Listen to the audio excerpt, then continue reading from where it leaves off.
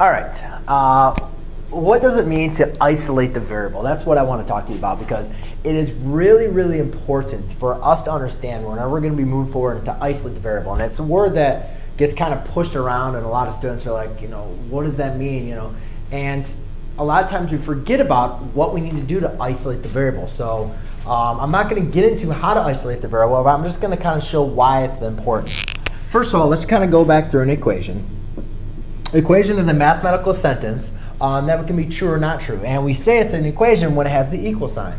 So I know that this equation is true because it says 4 is equal to 4. That means the values are of equal value, right? Well, if I was going to say then, what does the value of x have to be for this equation to be true? And you'd have to say, well, going by this, if 4 equals 4, I know that for this to be true, x has to be the value of 5. So I could say that x is equal to 5, right? The value of x has to be 5 for it to be true.